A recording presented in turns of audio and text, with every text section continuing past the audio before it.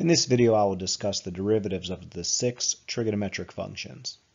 See if you can spot a pattern develop as I tell you the derivative of each.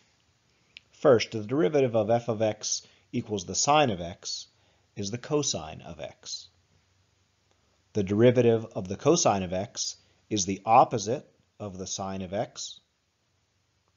The derivative of the tangent of x is equal to the secant squared of x.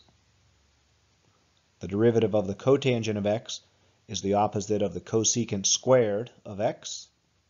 The derivative of the secant of x is the secant of x times the tangent of x. And the derivative of the cosecant of x is equal to the opposite of the cosecant of x times the tangent of x.